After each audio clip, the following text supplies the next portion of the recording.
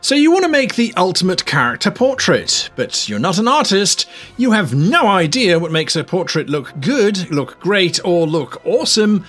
And you don't even know where to start. Where do we go? What do we do?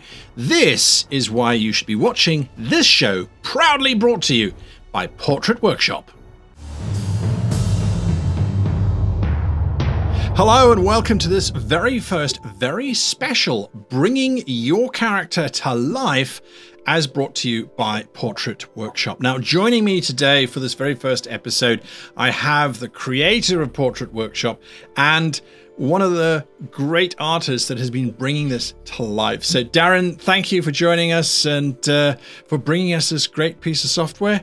And Juliana, thank you for joining us and making all of the art easy so we don't have to stress. Anyway, I hope you guys are both doing very well. Great, thank you. I'm glad to get the chance to show this to everyone. Absolutely. Yeah. Juliana, you're from Brazil, is that right?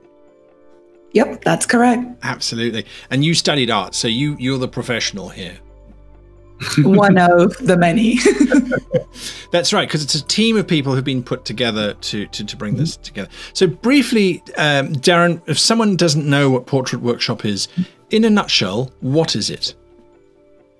Sure. So Portrait Workshop is a mobile app that makes it really easy to create great character portraits for fantasy characters. Whether it's a PC that you're playing and you want something for your character sheet, whether it's a NPC or 100 NPCs that you want to populate your world, it makes it really easy from your mobile device in just a matter of minutes to create one or a bunch of portraits and tap into the talent of our team of artists, international team of artists. We're on 4 continents, I believe, and really bring that artistic vision to your characters. Oh, fantastic. Absolutely. We're going to be showing you some of that. We're going to be showing you Portrait Workshop in action throughout this video. Now, we're talking specifically today about the basics of the face. And I know that my basic face is an oval with some little ovals and then a line and a stripe. And maybe if I'm feeling arty, I'll put a beard on, which is a squiggly line. Darren, in terms of where you guys began in terms of putting together a face in Portrait Workshop, where did you guys start? Yeah, it's a great question. One of the things I find is really interesting is I almost view our users as in 2 categories. There's those that really go into this thinking, I want to draw a face, I really want to show the character of the person I'm doing, and are very, very focused on the visuals. And then there's also plenty of folks that, this is a fighter, he's got a sword and shield, he's in plate armor. I guess I need a face in there somewhere. But regardless of where you start out, one of the things we find very quickly is it conveys a lot of the personality of your character. And even the hair, good example. A lot of people, who cares about hair? I guess I need hair, or whatever. As soon as you see a face and hair, it really tells you a lot about the person you're looking at. And so when we started on it, we really looked at a very broad range and said, what are the archetypes that we're trying to support? What pieces do we need to make that work? And even taking a step back, one of our goals from day one was to be very inclusive. So this isn't just about white guys. What do faces look like for men, women, non-binary? What do they look like for Asian or white or black or non-humans? And how do those pieces work together? Because if you're a half-elf, what's the other half? Maybe you're half-elf, half Samoan. And so really, I think the big thing we started at was looking at the full range that we wanted to cover. Because we wanted to bring that broad palette to our users to be able to make characters which don't necessarily all look like white Hollywood actors. Okay, so let's start by choosing that then. Juliana, what sort of person would you like us to make today, or try and encapsulate? Put you on the spot. Oh boy. Let's see. Actually, no, I'm gonna, because I did the art for it, so I'm gonna kind of toot my own horn here. I would love an Asian character. Okay. Because we have some great armor. All right. Well, we'll be looking at armor in another episode, but we've got to start somewhere, right? Of course. So I'm going to, what age? Let's go with, actually our favorite one to play with really is the oldest. So old would be a good one. And Asian, male or female? Or non-binary? Let's go with male. Male, okay. Male, Asian, and so human, I suppose. And then Asian. Right, there we go. All right, so it's just generating a whole bunch of portraits for us, but we don't want to use a generated portrait. We want to make our own. So I'm going to select this bloke here because we're going to change up everything anyway. And there's definitely a tone that's been set here. There's definitely an attitude, I think, obviously a fighter with that sword. But yes, let's deconstruct this. Right. Okay, that's neutral-ish. We're starting with the eyes. Is that right? What do you think about when you're thinking about eyes? Well, kind of like how Darren has mentioned before, we are trying to tell a story with each of these characters. We have mentioned before that, actually you did, when you mentioned that with cartoons, you usually want to make the eyes larger, especially if the character is younger or anything like that. But one of the things that we're also taking into consideration with this app is that, like when we're talking about Asians, they could still be, like half this, half that. So we don't have to go for a very specific set of eyes. We can, try different things. So with a character like this, let's see, I would actually look at the overall expression I want them to have. And that's how I would select the eyes. Okay. Shall we say that this is a good-natured, friendly old warrior who's going to teach our PCs something about life? I love that. Yeah. All right. So in that case, then, what sort of eyes would we look at? Do we go with the sort of the more wizened, sunken eyes? Darren, what are your thoughts in terms of eyes? Yeah, I would think probably more open eyes, although something which again doesn't feel like we're putting Caucasian eyes necessarily on an Asian face. Right. Again, that's also a fine combination. So something kind of in the middle, perhaps. You're trying to avoid. If you're trying to be friendly, you're generally trying to avoid real squinty, or really alarmed at the other extreme. So go back up to the top. I think there's a couple there that might be particularly good fit. Let's go back up to the top. There we go. And actually, 2 more rows down. Oh, he's got a specific choice going somewhere here.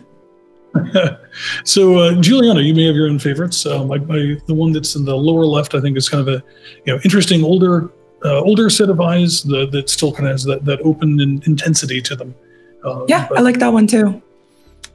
The lower left. So I'm going to put that at the bottom of your screen now. Hopefully, is that the lower left? The one on the left? He said, "I'm looking at it reverse, so bear with me, folks." So I'm going to tap it and hope. Is that the right one? Yeah, the joys of streaming. There we go. So, all right. Or actually, the upper left now, the new one that just showed up. This one? That's the fun part. So many choices. So many choices. All right, so his eyes are pretty open. They're not that malicious closed. They're not sort of squinting. Do the eyebrows have much of an effect? When we look at eyebrows, should we bring in some eyebrows? Oh, yeah. Absolutely. Eyebrows can be a lot of expression. I'll let Giuliano talk about that some. We got some serious eyebrows going on here. We have a lot of fun with them. Well, I mean, as a kid, I used to be able to do like the rock thing. So if there's anybody from the US watching, eyebrows are such a big thing, right? Like they can tell you what you're feeling. I mean, eyes do the big work, but also eyebrows help so much. So we have a ton of different things. Kind of have the rock eyebrow because it's the smoldering look, right? It's kind of in that one if you see the bottom left. All right, so we're gonna go with the rock then. The smolder. Okay, so that's eyes. Do we? Oh, let me rephrase that so it's in English. When you're working on a face, do you kind of lock down, okay, this is eyes, this is eyebrows, and then you make the rest of the face work around that?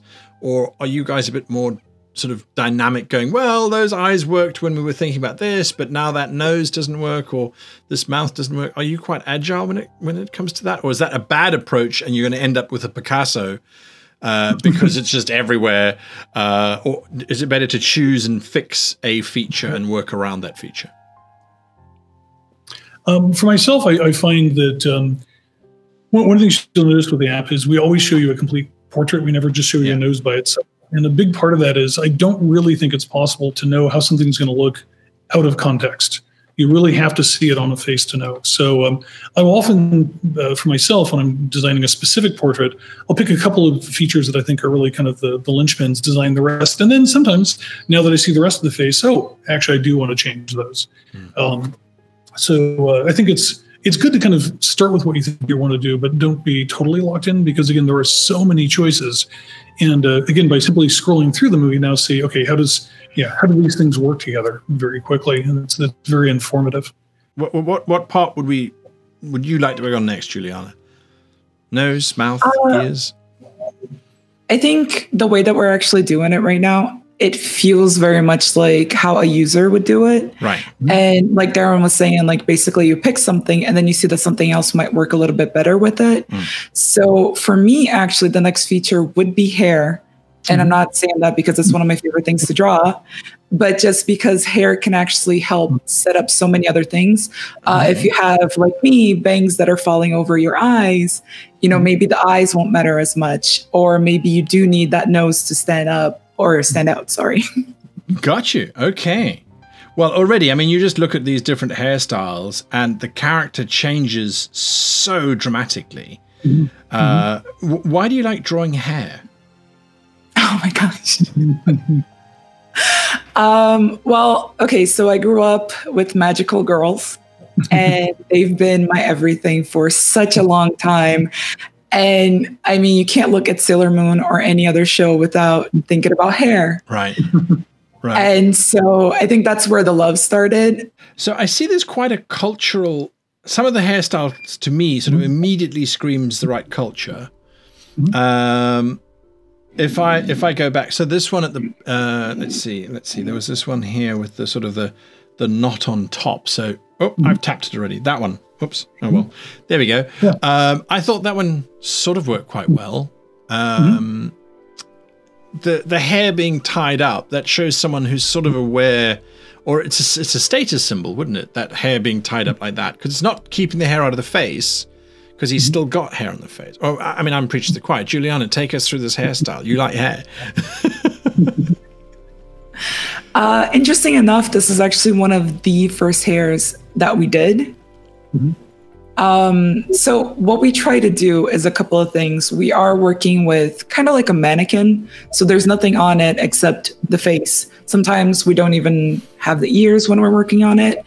And so we try to tell a story with it. Like this guy, he's part of a tribe of people who have their hair up top. And that's important to them. But then maybe he has a younger son who doesn't have that top knot, because he's not there yet. He's not, a warrior or, just younger or anything like that. So all of these little parts can tell a really big story. The nose, what would we do about the nose? Should we look at the nose quickly? Yeah, absolutely. All right, so let's go to the nose. And where is it here? Nose. So this is now running through the various noses. And we're not restricted to any particular group of noses. It's just giving us all different groups, and we can then pick and choose. Yeah, it's generally the ones that it thinks are a reasonable fit first. So we've said this is an Asian character, so you're going to see noses that are a little more reasonable there. But it very quickly says, we're not trying to restrict you, so you can get a very, very wide range of noses. Some of the really skinny ones would be a little less typical. But again, it's what do you view this character as looking like? And one of the things which we're going to be adding soon here with some of the scars pack around the time we release the app is even broken noses. You want to do the Owen Wilson nose, for example, which also can add some interesting character. Absolutely, absolutely. So if we look at these, if we just look at these 6 noses that are on the screen now. The top left, I suppose, is quite an open nose. It's not particularly distinct. It's not sharp. It's just a nose. Whereas the bottom right has that quite prominent sort of nodule on the tip, quite a pointed nose. Apart from sort of showing us the sort of the area or the genetics of the family that they grew up or that came from, do noses show us anything else? I mean, a broken nose gives us character, but if we look at those 6 noses, is it just about an aesthetic going, well, that one fits better or that one fits better? With certain characters, you're going to see that the nose actually helps set up the cheekbones. And so it actually messes with the structure of the face a lot more than you would originally think, especially while you're scrolling through this. There's a couple of them that, like you said, they fit very well. But one of the parts that I think a lot of people don't think of is the bridge of the nose. Like this part actually like helps set up the rest of the face and gives you a little bit more of, you know, attitude, or sometimes, you know, like maybe subdues the character a little bit. So it's amazing how each different component of a face can do so much change. So, you know, given where we're trying to go with this particular one, you know, if we're saying this is sort of a friendly but older and very skilled warrior who's going to be teaching, you know, bringing a certain intensity that may make some sense. So, you know, we were talking about the lines, you know, can kind of reinforce that. So, you know, again, I think what I would generally say is it's pretty quick. Look through them, find the one that just sort of connects with what it is you're trying to get across. And I think if that's what you're trying to get across, I think that's a good choice. I mean, this guy's certainly looking like, you know, fairly intense but not angry, not intimidating warrior who's been around and has something to offer. Is there anything left, really? Mouth, I think. So when we look at the mouth, again, is it well, I mean, that question is answered just by these 6 portraits, I think. A wide mouth, is that more friendly usually? What do mouths tell us? Any thoughts on that? I do think that, with kind of going off of the point that we were talking about before, there's no actual right or wrong. It actually does go a lot more by preference. One of the things about drawing this is that you'd be surprised what reference we use with some of these. So sometimes we're using, you know, like an actor who is very well known for playing, you know, like an action hero or anything, and his features or her features, like, they're not what you would expect. So again, no right or wrong with lips, nothing like that. I would say that if we are trying to get, you know, like a more friendly character, though, definitely if there's a hint of a smile or anything towards that. Absolutely. And I think also we tend to think of luscious lips as, or at least I do anyway, of being the purview of the young, because there's that sort of youthfulness, I guess. Whereas the older you get, the more your lips sink in, and you get those Yoda mouth, basically. I don't know how else to describe it. So you were wanting a sort of a smile. This top left one seems to have a bit of a slight smile to it. Okay, so we get it. I mean, that's pretty good already. The last thing, I guess, would be the facial hair, because he has some, but maybe it's the wrong one. Got some Sean Connery going on in there. That's quite cool. So you like drawing hair? Do you like drawing facial hair, Juliana? I do, but I don't actually do it that much because I mostly do draw girls, and usually they're younger because magical girls, but it is fun. Does he need to have facial hair? Because there's the one where he's just got these mean sideburns, I think. This one here. You know, if this was a, you know, modern person of this type, then, you know, you might say, okay, this is what they would look like. If you're bringing up your history books and saying, okay, I'm trying to model somebody from the 15th century, such and such period, it might look like this. And then it's fantasy. So, I mean, you know, female dwarves can have beards if you want to. Right. Right. Absolutely. So to some degree, I would say it's how closely are you following a specific human culture? So, for example, is this person modeled very closely on the Chinese, for example, or the Japanese? Not quite the same thing, obviously. Is it something you're making up yourself? And so it contains elements of a number of things. And that's a very common fantasy trope of, these folks are modeled very much on the Edo period Japanese, but they all have magic and they like to dress in red and they have fire around all over the place. And that's kind of their unique signifier. Right. So facial hair is actually one of those that it may be a way to say, this group of people in my world, this is one of the things that makes them very different. They all have luxurious beards, or they're all clean shaven, and especially when you start seeing more than one character, that your brain is very good at finding patterns, and so recognizing two different groups of people by this characteristic that really identifies them can be part of that. So again, in this case, I know this is a very repeated theme. There's no right and wrong. It's what is your mental image, and which of these really sticks to that. And to some degree, which one just looks cool? Right. I think this one works. Sorry, I'm looking at I'm listening to you. I'm being very rude. I'm listening to you, but I'm playing on my phone. You're using Portrait Workshop. How dare you? There we go. Okay, so I think that's pretty cool in terms of the character. Yeah. As this wizened old, and not too wizened. I mean, he looks like he's certainly going to kick your ass. I mean, this is not someone that you're going to muck around with. Think what you're trying to convey. Try to make a character that shows that communicates that non-verbally, because that's much more engaging, but also learn from the portrait you create. Almost every time I create a portrait, even if I have a very specific person in mind, there's some detail about it that kind of sparks my imagination, and I feel like I know the character better once I see that. So be open to what you see as well. There you go. All right, guys. Well, yeah, it's taken us a little bit longer than we thought, but that's okay, because we've got something now that looks really good and looks far better than I could ever have hoped to draw it, personally.